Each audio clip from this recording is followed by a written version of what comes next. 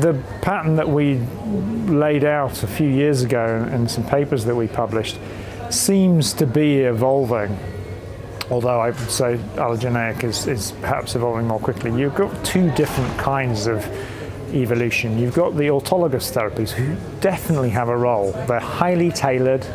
They obviously escape some of the immunogenicity problems that are associated with allogeneic therapeutics, and there you can have very highly effective therapeutics that are life-changing for patients, and they definitely have a role, and they have a place in the marketplace today.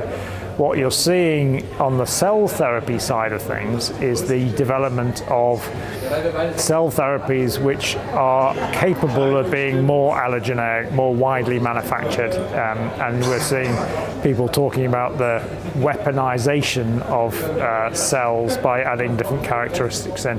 I think this is a very interesting direction of travel for allogeneic. It's something that everybody saw coming.